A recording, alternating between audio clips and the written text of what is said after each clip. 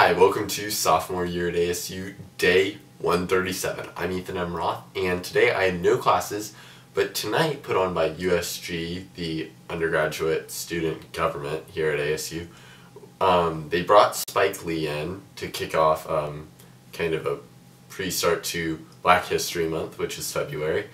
And I was pretty excited to go, so Larry picked up the tickets, which were free from the MU, and lucky enough, just if one person went, they got a ticket for their guest also. Last year, USG brought in John Legend, so a lot of people were excited about that. Larry went to that, and Troy went to that last year, and basically he performed for half the time and then talked for half the time. Well, this time it was Spike Lee, so he talked for a bit and then took questions, and unfortunately, it wasn't very good. It was kind of funny. Everyone was like, "Oh, Ethan, are you super excited because it's a mix of like film and like African American studies kind of stuff?" And I was like, I was pretty excited, but it wasn't that good. I don't think he's that great of a speaker.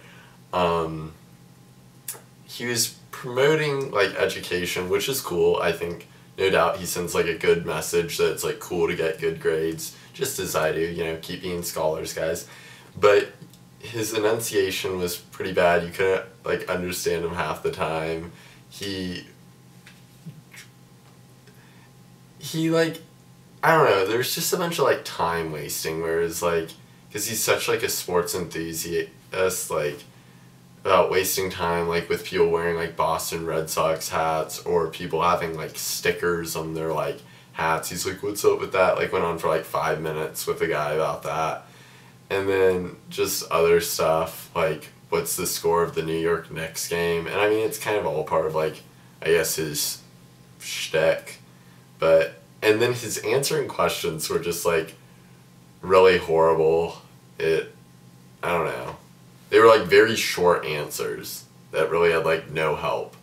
And then he was also kind of unencouraging about like school, like vegan film school. He was like, "You don't need film school, you just need the equipment," which I kind of disagree with.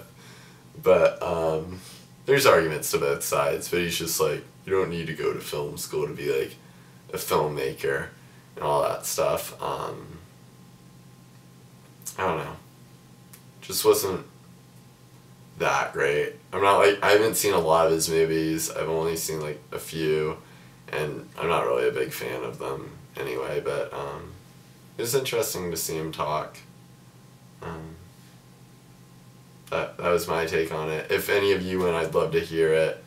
I might get some haters on me for saying this, and maybe people thought he was really good. I just wasn't that impressed. Larry thought John Legend was a lot better, of even on like the talking about education part. And well, I guess that was sophomore year at ASU. See you tomorrow, and subscribe.